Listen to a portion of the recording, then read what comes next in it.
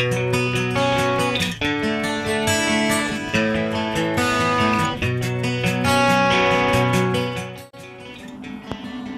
by drawing the rectangle for the poster. It will be 4 inches wide and 4 inches tall.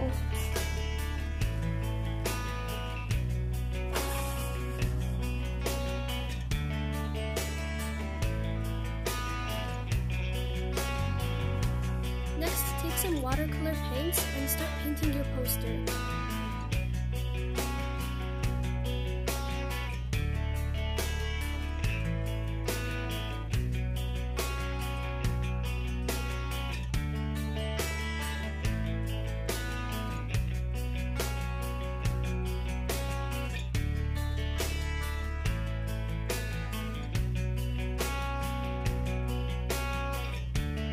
If you're using reusing paper for this doll poster, you will be able to tell what's drawn on the other side of the paper.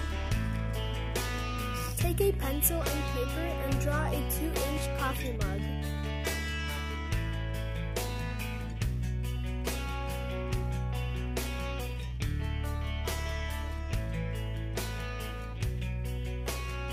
After you finish drawing your cup of coffee, you can cut it out. Make sure that when you're cutting out your coffee mug, you're leaving some extra white paper around it.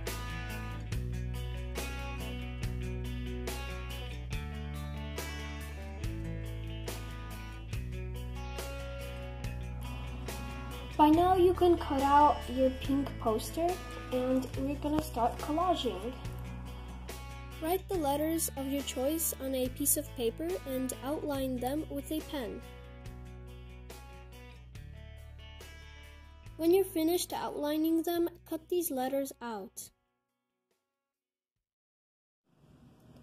Now that you have your letters cut out, you can start collaging and placing them into place where you think you want them to be glued.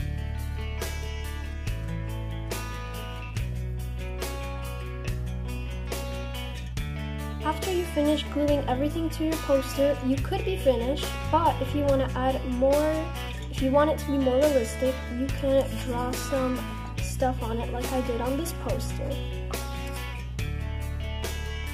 And voila! These are your posters that are quick to craft and you can put them in your doll kitchen or even in your doll coffee shop.